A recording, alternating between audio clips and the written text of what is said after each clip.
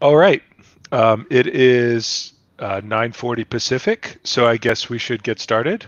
Can everyone hear me? Awesome. I guess we're good to go then. Welcome, everyone, to our panel on cryptography from theory to practice in Hyperledger. The goal of today is to be fairly interactive, to allow you to ask questions. We've put together a broad range of people from cryptographers to cryptographic engineers, basically lots of people who use and build cryptography in a wide variety of ways today. So we'd like to give you the opportunity to ask questions, see what people are up to, and really just interact with some of the core cryptographers in Hyperledger. So I will start by introducing people and letting them speak briefly about what sort of cryptographic work they do in Hyperledger. So I'll start with Angelo Caro. So Angelo, as many of you may know, is one of the original architects of Fabric and is an integral contributor to its cryptographic systems.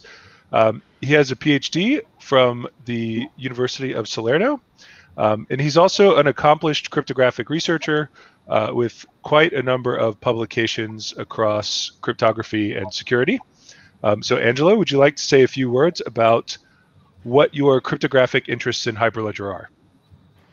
Yeah, thanks Hart, for the introduction. Definitely today I will focus mostly on zero knowledge, and in particular I would like to talk about this new project in the Fabric space to bring tokens with zero knowledge on top of Fabric. So very exciting news coming, and I'm looking forward to talk about these things.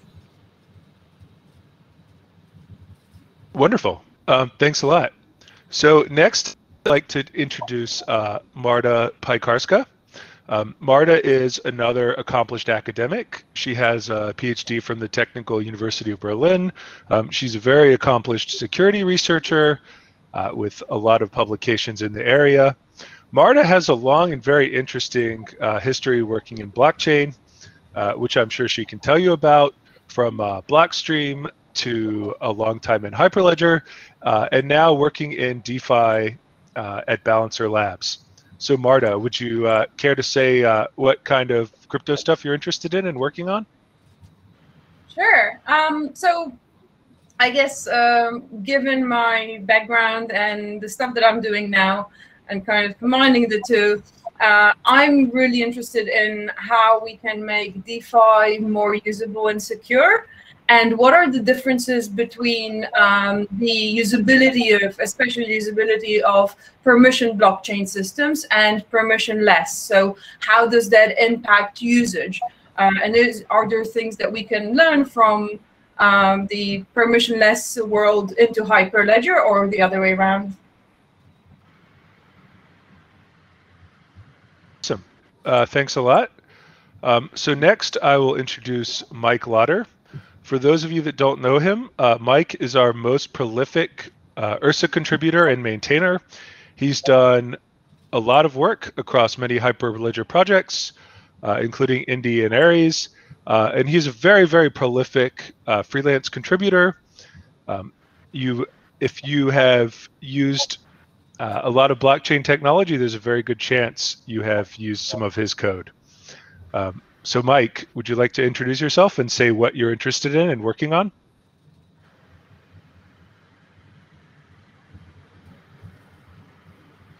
Mike, you're still muted.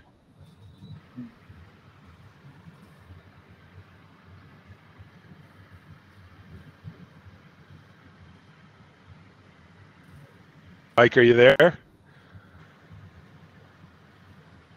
He said in the chat he's trying to get his audio to work. Okay. Well, then I guess we'll skip to you then, Brent. So finally, I'd like to introduce Brent Zundel. Brent is the principal crypto engineer at Evernym. He's been a long-time prolific Hyperledger contributor. He's worked on and been a maintainer on URSA, Indy, and Aries. And perhaps most famously, he has a Best Real World Crypto Talk Award, which is something many famous people in academia covet heavily. So Brent, would you like to say a few words about what you're interested in crypto and what you're working on? Yeah, I'm most interested currently in cryptography that allows for safe and non-correlating use of verifiable credentials, such as the India non-cred system and more recently the BBS Plus signatures that were introduced to URSA. Today I'm going to talk mostly about the different uses that BBS Plus is being put to in the real world, and how it's being incorporated into different standards efforts kind of around the digital identity community. Fantastic. And finally, I'm Hart. I am also a cryptographer, and one of my big interests is post-quantum crypto. So I know there have historically been a lot of questions on post-quantum cryptography, and I'll be happy to answer any of those today if people are interested. So our goal for the panel is to have, is to give all of the audience, so all of you guys, the opportunity to ask all of these expert cryptographers like Angelo, Mike, Brent, and Marta, all the questions you want. So we are hoping to do that with breakout rooms. So I guess, Gary, is there a way we can start having people go to breakout rooms?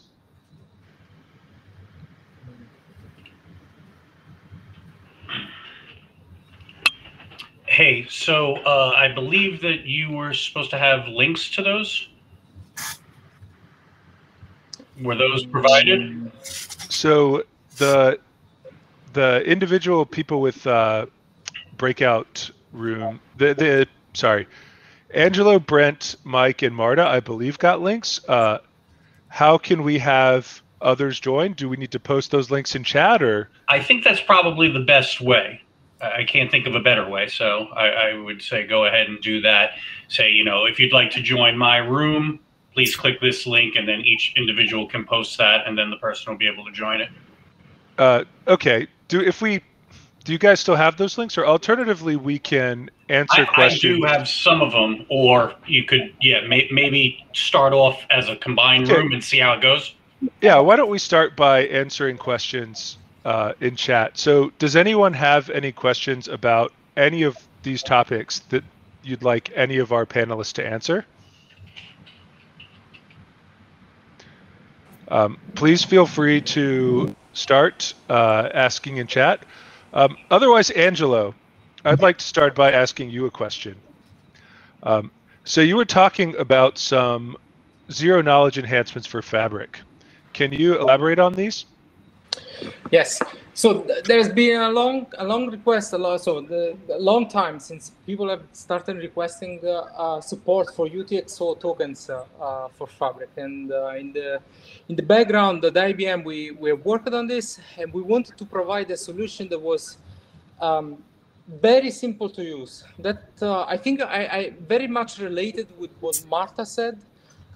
Cryptography, it's but can be very complex to be used, not only from the end user perspective, but even for the developers who have then to put these building blocks together and make them and develop a distributed application. So what we open sourced, it's called actually Fabric Token SDK.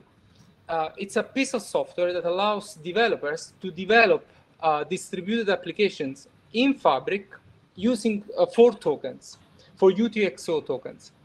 The beauty of this SDK is essentially you can at any time decide to use zero knowledge or not use zero knowledge in an absolutely transparent way.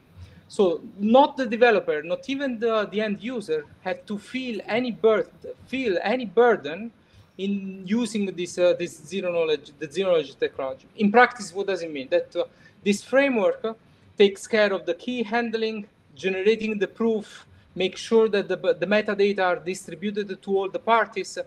There are things, I think one of the most complex part was exactly distributing the private information to all the parties that needs to be aware of the information. Why is this? When we talk about zero knowledge, we are essentially talking about publishing commitments to the blockchain. Because we don't want to reveal the content of the tokens, right? So we just use this the digital commitments, which is an equivalent of a sealed envelope, right? It's a digital version of the sealed envelope. And zero knowledge just allow us to prove statements on top of this, on the content of this commitment. But if Alice and Bob are swapping, for example, assets, they must have a way to communicate to each other the secrets that they are using to perform the operations. So orchestrating this was actually more complex than implementing the zero knowledge proof system itself. So I can maybe give you the link in chat so you can start to explore this project. And if you have any question, I'm very glad to answer them. And in particular, we want this project. So we started open sourcing the first batch of the code, which is just give a very simple experience with zero knowledge. And then in the coming days, we put more and more technology out. Thanks a lot, Angelo. Please post that in the chat. I'm sure a lot of people will be interested. So we have a couple of questions. Mike, I'm going to pause on your question. HyperZ asks, is Hyperledger Fabric framework Turing complete? Yes, the smart contract framework is Turing complete. There's a question from Pratam, which I think, Brent, maybe you can answer, or Mike can answer. The question is the following.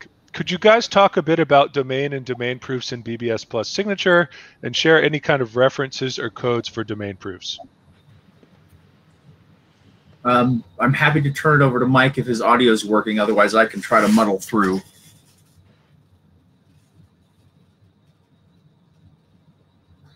I believe he's still having audio problems. I'm trying to direct message him and work on that, but for now, I think he's not able to connect. Yeah, there's another question on BBS Plus in chat, Brent. So if you want to talk a little bit about that, that would be fantastic. I'm having trouble seeing the questions. So if you click, it's in the Q&A tab. Yeah, so you have to go session and then Q&A. Session. See, this is where, okay, too many tabs. Or I can read out the question for you. Would you like that? No, I see. What do you mean by domain proofs? Would be my response question. So I could talk to the first one, introducing predicate proofs into the JSON LD ZKP BBS Plus scheme. This is something that we've actually stood up a working group at the Decentralized Identity Foundation to begin working on this. You're hitting on the key thing there, Dan.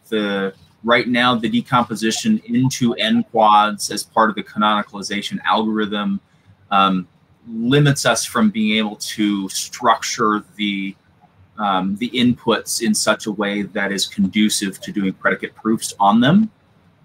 And so one thing that we're looking at is first adjusting the canonicalization algorithm to not use RDF canonicalization, so that we can it can be more cleanly specified exactly how the inputs are being formatted. And the second is to the first way we're looking at doing it is actually incorporating some of the ideas from Microsoft's Spartan proposal, and work on that is kind of just taking off. I'm happy to drop links to the sorts of things we're doing there.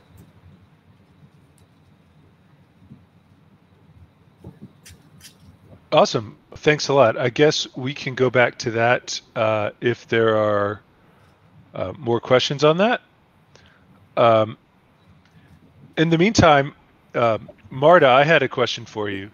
So what do you think the role of, I'll call it, I'll be nebulous and call it advanced cryptography or advanced cryptographic protocols are in DeFi, and how do you think that will drive cryptographic development? Well, I guess it's interesting because DeFi gives a lot of great incentives for people to actually think about cryptography because it's money and nobody wants to lose money. So I think that it's something that is top of mind for everyone. And like, not only in terms of just traditional crypto, but just analysis of the code and security, like audits and things like that. Balancer actually, for their V2 version 2, launched a bounty program that initially was $1 million and then increased to $2 million, which I don't think I've ever heard about that big of a bounty. And that tells you something about how serious the security is, or thinking about security.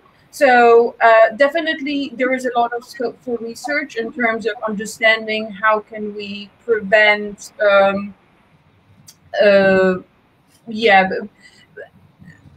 stuff around smart contracts. How do we prevent smart contracts that are broken from executing? How do we analyze? Something that's very interesting actually is discussion around ultimately all of those DeFi protocols want to become DAOs, decentralized autonomous organizations.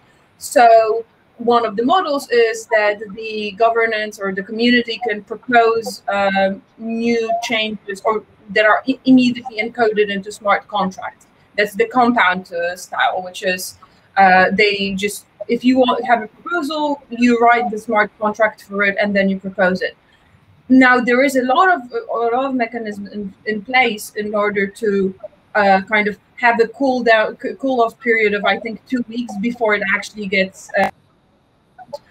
But then once it gets executed, it's just like two weeks that you can actually analyze this stuff, and then it's out there. And then there are methods of preventing or like hitting a hold on the system if there is a bug or some issue. But there's not much thinking going on into how do we streamline that.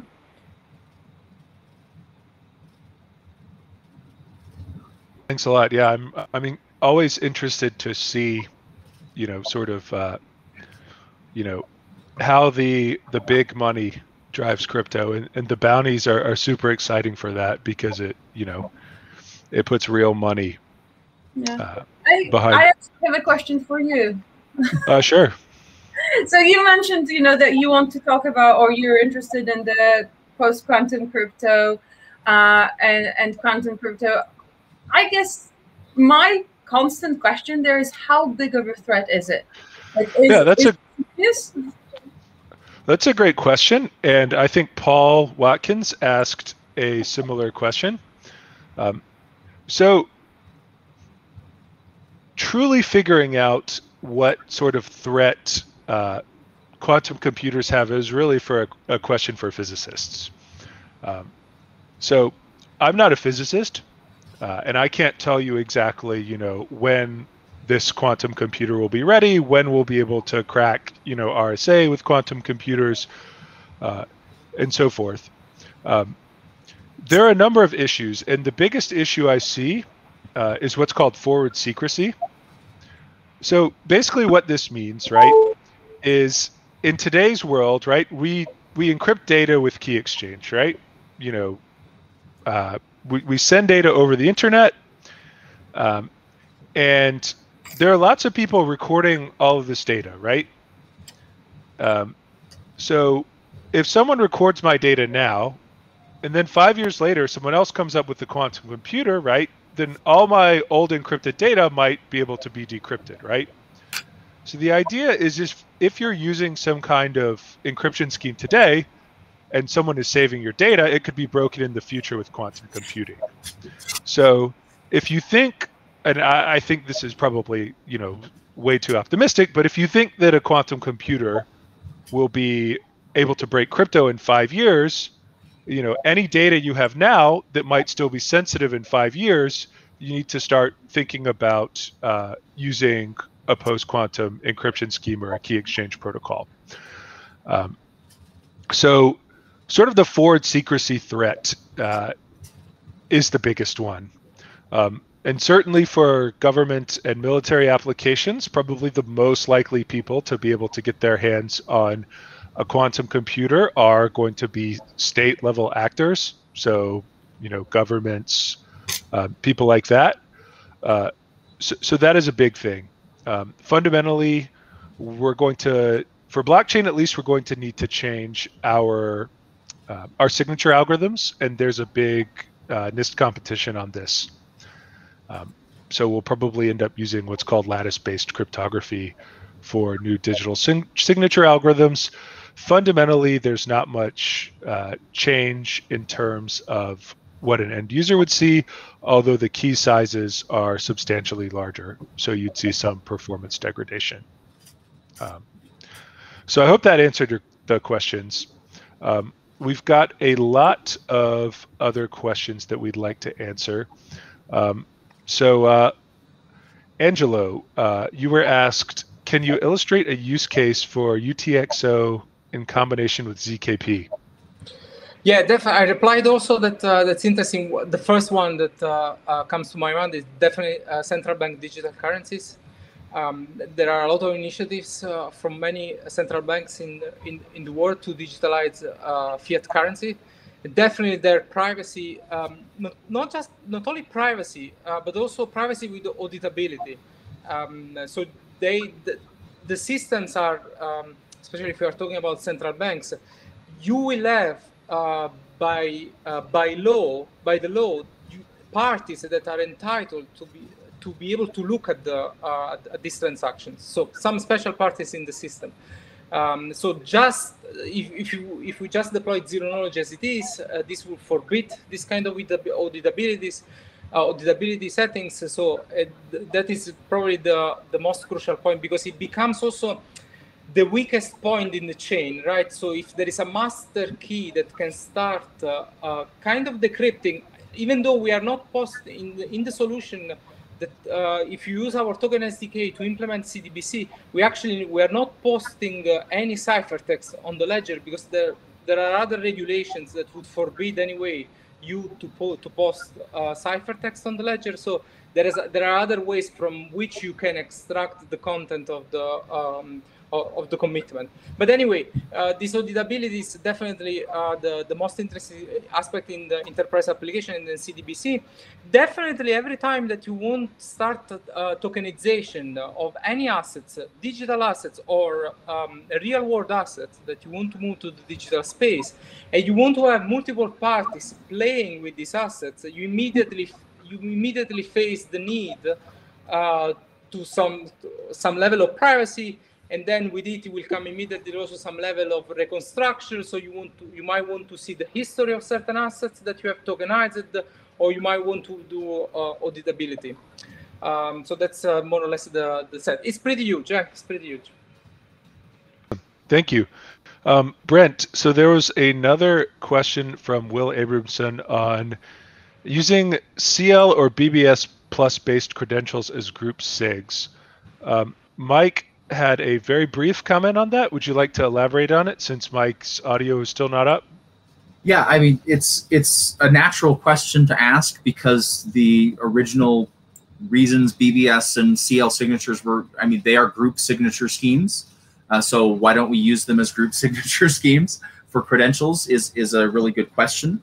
The only answer I really have, we've talked about it some, talked about that it is a capability that we could introduce, but what has kind of failed to emerge in the conversations is a really key use case to drive it. So it's not that it can't be done, it's that nobody has come along and said, here's my use case, I really, really need group signature functionality in order to enable it.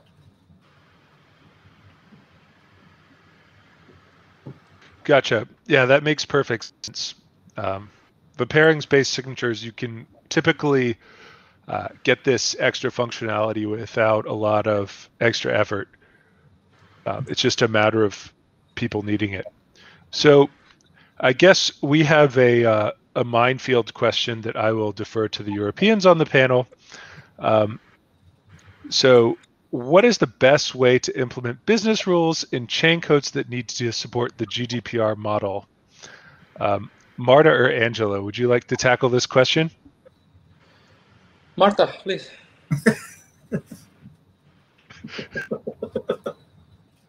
No, I just replied actually with a paper. So.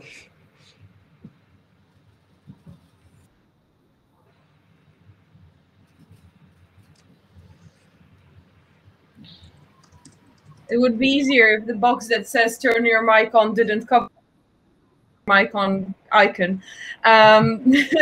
So I was saying, I think, Angelo, you're the best person to answer that, and I would actually love to hear your summary of that, because it is definitely something that is coming up a lot in permission blockchain space, especially. Yeah. So definitely what I can say that I can point, I posted a link in reply to a paper written by, accepted at a conference, so a peer-reviewed paper written by colleagues of mine from Haifa, and they go in lots of details about this right to be forgotten, which is what it's in a sense GDPR is also is giving to any person, or is recognizing as a right for to any person. So I just refer to that paper. There are many details written there. There was also a proposal to bring this to Fabric, actually, to simplify the life of developer. If I understand the question, it's more from a technical. So how do we write this in practice? Unfortunately, that's another topic where we really would like to have the community helping us in delivering this this GDPR support for Fabric. It would be really fantastic. Otherwise, it's like saying that we are implementing the same solution again and again and again and again, which is essentially based on at the current stage with the private data collection. So you are posting only hashes on the ledger that are not brute forceable. So given the hash, if you don't know anything else, you don't really know what's behind. In a sense, you can consider the hash as a commitment, a hiding commitment in this sense. This alone is not enough, because even now the private information are stored somewhere, and even in this somewhere, you have to give a possibility to erase this information. Keep in mind that there is no way, or definitely not a cryptographic way, and I think this would be a physical problem. How can I prove that I really deleted something? And indeed, I think GDPR it's only saying that certain pieces of information are not accessible anymore. So that's one of the other goals. So I'd like to take this from the indie perspective. We've struggled with this a little bit as well. The first thing that indie did, and Sovereign in particular, which is uses indie, is they avoid putting people's information on the chain in the first place. That's like number one rule. If it's not there, there's no need to have anybody ask to get rid of it. And then the second, the mechanism that they were looking at introducing, should it become necessary to do so, was actually because the indie is a permissioned network. It's possible for the nodes, if the node validators, to be able to say, oh, I no longer have that information. It's on the chain, but it's not retrievable anymore in any sort of secure or verifiable way. And so that's kind of a similar approach to what Dr. Caro was saying. Different chain. It is quite interesting, this whole right to revoke or right to delete data. I've always been of the opinion that at least the fact that you can record and prove that you requested data in a reliable way is better than the system without blockchain, where you can just claim it, but it's claim against claim. I'm wondering, do you know, because I actually don't, how does the forward secrecy that Hart was talking about, how does that impact GDPR? If we say, well, today the data is secure, but because it's encrypted and hashed and everything, but in 5 years' time, of those and it is not private anymore. Is that something that the regulation takes into account? I would say that it's a killer. If you start posting ciphertext on the ledger, that will kill you. That's for sure. Because the ciphertext, no matter what, even if you get forward security, I mean the past will be lost. So that's a problem. So you should not put ciphertext on the ledger if you want this kind of right. Indeed, there is also another problem. I think this. I heard this the first time I was dealing with the banking world. A bank, so there are certain legal parties that if they are storing ciphertext, they are responsible to be able to decrypt them. So they must know the secret key to decrypt those ciphertexts. But if now anyone is starting pushing ciphertext on the ledger, I mean, how can I have? I don't have all these keys the secret keys to decrypt. So that's a no. Ciphertext on the ledger, it's just a no for many reasons. Once the ciphertexts are out, then of course this is a different.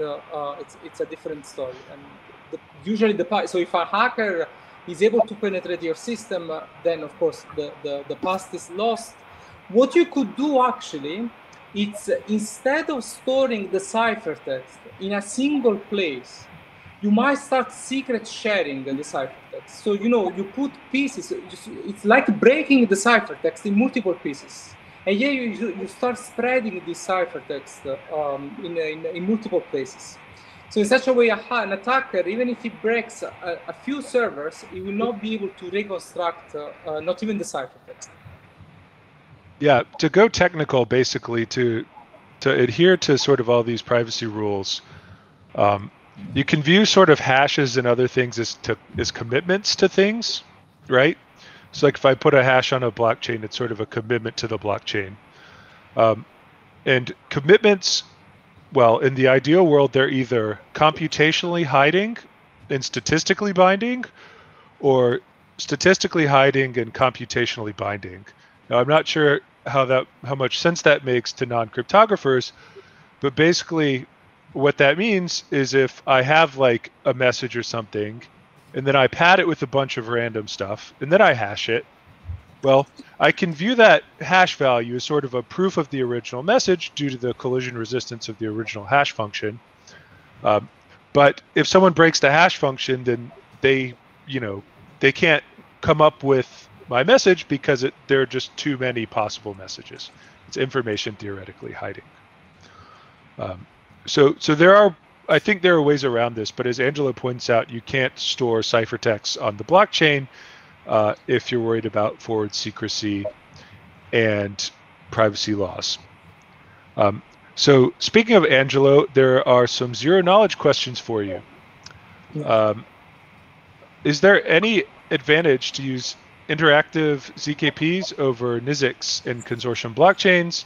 And what about setting up the trust infrastructure between parties? Brent, you can also jump in here if you want. Yeah, very interesting. I would say it very depends on the blockchain system. So as I replied, in general, it's a no, in the sense that the verification, if you take Ethereum, the verification cannot happen interactively, because that's it's like saying that the entire network should connect to the prover and interact in order to verify if a zero knowledge proof is correct or not. So in blockchains like Ethereum that use the paradigm order and then execute, you can only use NISICs, so non-interactive zero knowledge proof. But in Fabric, actually we use a complete different paradigm. We instead say you first execute, then you order, and then you validate. So during the execution phase, you can say, okay, now there are a bunch of servers that what we call endorsers that will verify the zero knowledge proof, possibly even in an interactive way. And then the rest of the network will trust these endorsers via the endorsement policy in having done this thing. So in Fabric, even interactive zero knowledge proofs are possible if this brings some advantage, but it remains to be seen. Non-interactive zero-knowledge proof, especially when it's a snark, it's succinct, it's very efficient to verify. So the burden of interaction, why we should take. Setup is also another very dramatic thing. Luckily, there are now non-interactive zero-knowledge proof systems that do not require a trusted setup. You just have to pick a hash function, and then you go with it. So these are very good, and even some that are updatable. So once you publish the public parameters, this can be updated continuously. So a lot of progress on this. I wouldn't say that this is an issue as it was a few years ago. Thanks. So Brent, we have a question about threshold signatures. Would you like to answer this? I could repeat your answer shortly. Yes, we're working on this. Or by we, I mean Mike Lodder is working on this. It's definitely something that we see as being valuable. You know, there are use cases that are asking for it and requiring, you know, require threshold signatures. So what we are looking to build in Ursa is a capability to essentially thresholdize any of the signature schemes that we already have. So yeah, short answer, yes. Longer answer, come to the Ursa meetings and talk to us about it. We'd love to have input. It's a good point. Ursa meetings are open to everyone. You can just show up. You don't have to speak. You can just lurk if you want. So feel free to join.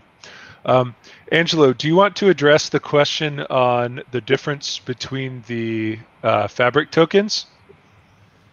Yeah. I was just replying. That one, the sample was published there. It was just really a specific example how you could implement tokens there. The token SDK that we are now proposing is agnostic. Is actually has this beautiful two-layer API that gives to the developer an abstraction that is agnostic to the actual implementation of the token on top of Fabric. What does it mean this in practice? That you can switch the technology that you use behind, so either zero knowledge or actually, when I say zero knowledge, there are many zero knowledge proof systems that can be used. So you can change the zero knowledge proof system that you use, or you can even just use a plain version of the tokens if you don't need any privacy. Or in certain settings, you might need to have auditing. In others, you don't need to have auditing. So the token SDK brings all this knowledge in a single place in a systemized way for the developers to quickly develop token applications for Fabric. So that I would say that it's the also the interesting thing is that the technology that we are deploying, we are open sourcing for the zero knowledge part, is also it's in a paper that is peer reviewed. Anyone can look. I posted also the link here. Just as a start, that's the technology that we are gonna open source. Thanks a lot.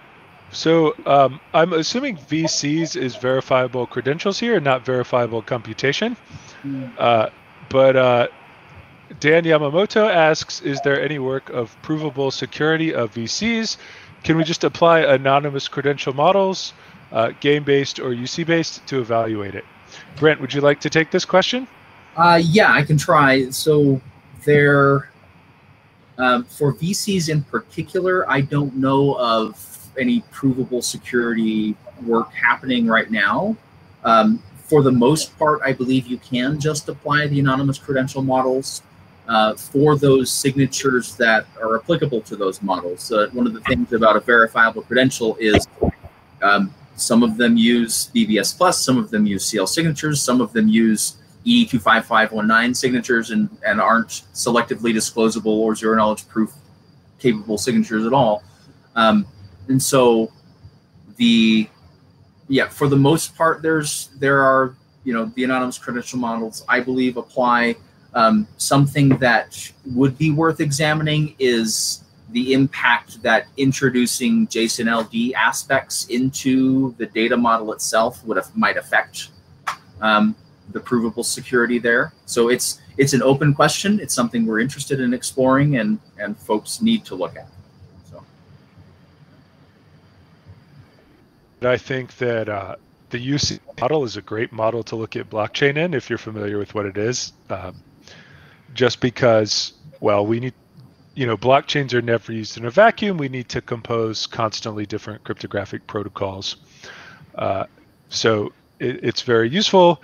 The only issue is that UC proofs are like catastrophically long and complicated. If you look at any of these UC for blockchain papers, they are literally hundreds of pages long and full of incredibly complicated proofs. So that's probably why we haven't seen any, to my knowledge, UC for verifiable credentials yet. I can only imagine the paper length. So I guess we have another question. Arnab asks, any thoughts on bringing SMPTC techniques using Fabric private data? Do you want to answer that, Angelo? Yeah, I just posted another a link to a paper that we published I think 2019 or 2018, where we show that it's actually an application to the finance, to the financial world, is the initial public offering. So how do we run the initial public offering with full security, with full privacy with respect to the orders of the bidders, of the investors, that, for example, they might not want to trust an investment bank to collect the orders and then to decide the price of the the price of the new stocks. So definitely yes, and there's no need for Fabric private data actually. What is interesting is that at that time we didn't have yet another piece of software that we already open sourced a few days ago. We just open sourced that we called Fabric Smart Client, that will give you the ability to implement these kind of things very easily on top of Fabric. And thanks for posting the link. I mean, I think everyone appreciates the posting of the papers and links for all of the relevant questions that are being asked. So I think we've answered all of the questions in chat at this point. So, please, everyone, feel free to ask. I see one. Did we answer the NP complete problems? No, I don't replied think we did. To that one. But Angelo replied. The ZKP. Actually, I wouldn't. We don't. It's not like anymore. I mean, I wouldn't go that way, that far. I mean, you don't need to. You don't need to look at the NP complete problem. So you look at that. I mean, it's just a complication that you just don't need. We don't need to go into this kind of details. It's just enough to know that there are general purpose zero knowledge proof systems that generate zero knowledge proof for essentially any statement. Then how they do that, it's very technical. It doesn't really matter. What matters actually, maybe that's also, I guess it's important also for the different industries that might want to use zero knowledge technology, and in particular the finance space, is to come out with a standardization of zero knowledge proof. So the guys in ZK proof, the guys from the ZK proof standard, they are definitely doing a great work to push in having a standardization of the primitives, of the assumptions, the cryptographic assumptions, how the proofs are encoded, how do we encode the statements that we are proving. That's definitely something that is very interesting. And also, there's also another aspect that I think it's not a minor, but we must have a way, in most, for example, if we talk about the UTXO token, and let's suppose that Alice wants to spend a token, most of the time in an enterprise space, the secret key that Alice might use to spend this token will be in an HSM.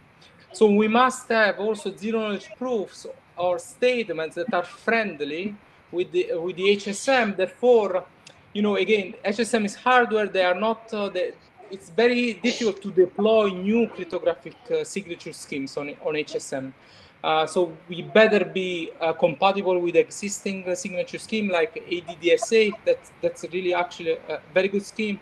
very secure, very powerful, very compatible also with HSM and with the most advanced zero-knowledge proof system that we are aware of. So combining these two elements, you get compatibility with HSM, full power at the zero-knowledge space. It's a win-win, I would say. Can I ask a follow-up question? Sure. So I was wondering, what do you think about the kind of development of building HSMs in the cloud, or whatever you want to call them, but moving from the hardware part of HSMs in order to kind of catch up with the cloud developments? Oh, maybe my colleagues in Zurich are better experts than me, or all the possible scenarios. I don't really know what's the security, what's the threat model there. I think they have. I think there is a threat model where essentially even someone who has root access to the machine cannot access the HSM. So they are kind of in an isolated environment. So now it's all about trust, right? So you are buying this service from a cloud provider. You are trusting that they are not cheating, or they are really delivering on this premises. Anyway, no matter what, if you don't trust a single provider, you can always spread your secret keys. I think there are in the HSM space protocols to have keys dispersed in multiple HSMs, and then they come together, they speak to each other, and then they generate a signature.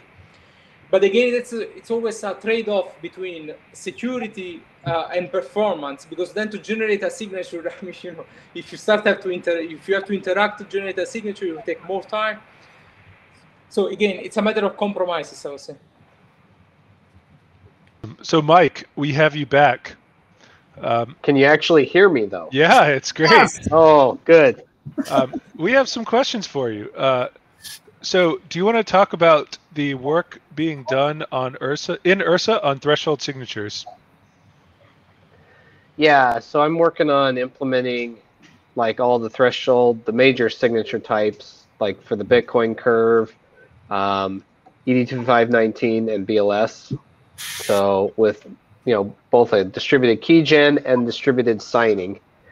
And that's mostly for the clients I work for. That's what they're interested in. And I know that this is a major interest of blockchains, right? And so we've looked at different HSMs. The best one that I've seen that I'd like to use, since you were on that topic, Angelo, is Amazon's new Nitro enclaves. It's similar to like Intel SGX, but a heck of a lot simpler to write code for. Okay. So that's what we're using. There's no network, there's no persistence, and the memory gets wiped every time the thing starts and stops. So, which is really nice, but that also means we have that problem of we can't persist the keys, right? So we have to inject them, and so we're doing all sorts of techniques with Shamir secret sharing to, talk directly to the enclave, inject it over SSL, and then the keys are set. But then we're trying to do distributed keygen that signing versus doing these HSMs like Cloud HSMs or Azure's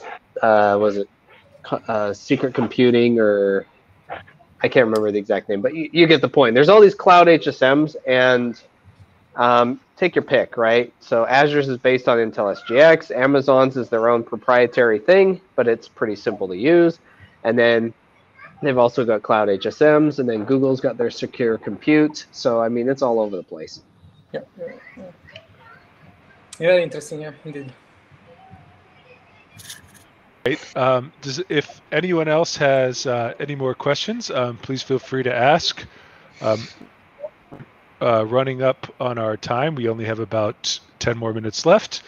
I would like to emphasize that everyone on this panel is relatively publicly available, and you can ask us more crypto questions or whatever questions you want. Maybe you're interested in Brent's basement. But you can ask whatever questions you want on the on the public forums. So yes, please, don't be shy in the future, even if you didn't ask your questions today. So I guess I'd like to close with sort of some forward-looking questions. What do you all on this panel think we need to do going forward for sort of both cryptographic functionalities on blockchain and general cryptographic and security safety on blockchain? What should we be looking to do in the world of cryptography? Anyone can take this. I can start. I'll start on the soft side. I think that we are still lagging in thinking around blockchain. When you build out a blockchain consortium or a consortium in blockchain, how do you figure out the interactions between participants, and how do you ensure that people feel comfortable and understand what it means to using blockchain? Also in permission space, there is not much thinking about the on-chain governance versus off-chain governance. That usually falls, usually everyone falls under the off-chain governance, and then it's not really a blockchain. So I think these are the things in permission space that need kind of analyzing and looking into. In general, I think that we are really still very much behind usability. There is too much that people need to understand in order to build those systems and to use them. And I'm seeing that actually there's more even in DeFi than in permission space. Unfortunately, people are losing a lot of money because they don't really understand. I like to say that we try to say that we democratized finance space but it's like giving people knives and not telling them to point them outwards. So they are just mostly end up stabbing themselves. Awesome. Yeah, that makes a lot of sense. Does anyone else have any more comments? But look, from my point of view, I like a lot competition. I think we have to foster competition in this space. Blockchain, first of all, is giving us a huge opportunity to deploy this some crypto technology that was considered very fancy. Even though, let me say, even threshold crypto, I think it has more than 40 years. So it's a very well established, at least in the academia. It's very well established technique.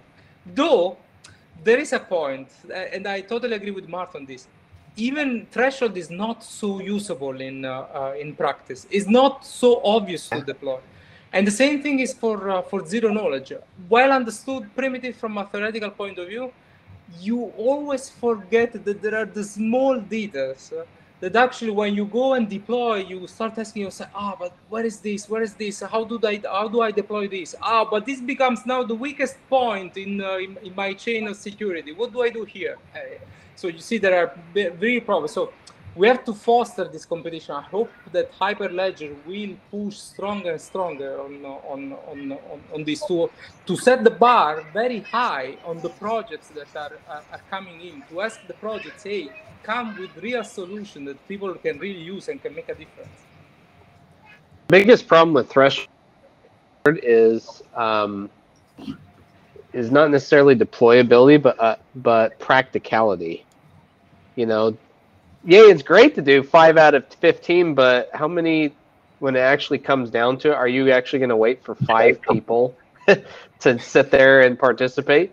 No, everybody wants their things now. So what is everybody doing? 2 of 2, for example, right? No one wants to go higher than that because it takes too long, and they want their stuff now. So I agree. Yeah, practicality is a big issue. There's a tendency in the cryptographic community and academia anyway to say something is practical if it can run on a computer the size of the galaxy. But that's pretty far from the truth. You know, one of the things I'm excited about is the potential for sort of one-off multi-party computations to be used in a lot of blockchain applications. There are a lot of things you only need to do once, and maybe you don't care if they're super efficient. So that's sort of something I think will become popular in the future. So I guess with only a couple of minutes left, does anyone have any final words or how to get in touch with you or how to answer more questions or any sort of tips like that for the audience? Panelists, anything? Well, we should definitely point folks to the URSA channel on Rocket Chat, if that hasn't been done. And I don't know if we're having a meeting this week, but in 2 weeks from today, at least, there will be an URSA meeting that folks should feel free to come to. Bring your questions there. We love sitting around and talking about crypto stuff. That's pretty much why we keep going to the URSA meetings. So you're welcome to join us there. And yeah, I'm not sure anybody. What else should we say? There's a bunch of other security talks over the next 2 days, 2.5. Be sure to check them out, including, actually, I just checked the schedule, and there is a GDPR and Fabric talk. So even that.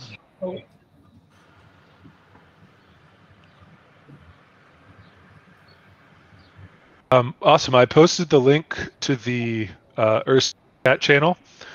Everyone here should feel free to post and use that, or the mailing list, or come to the meetings where, as Brent said, we do like talking about you know, random problems in cryptography. So even if, well, we're like anyone else, we like procrastinating real work to talk about fun crypto problems. So Well, thank all you right. so much. Yeah. Well, Hart, and yeah. Thank great. you. Thanks to all the panelists. Thanks for participating. Thanks to the audience for all of the questions. I hope you, you know, learned at least a little something. And yeah, please feel free to follow up with anyone. I mean, we're all, I think, publicly available on Rocket Chat. So if you even want to, you know, message us individually, that's totally fine. So yes, thank you all for your time. And if there are PhD students, please apply to IBM. Come, we have an internship. Nice, definitely, yeah. Yep, IBM Zurich is a great group. So. All right. All right. Bye. Well, thanks a lot, everybody, and have a great rest of your HGF. You too. Thanks, Hart. Thank you all.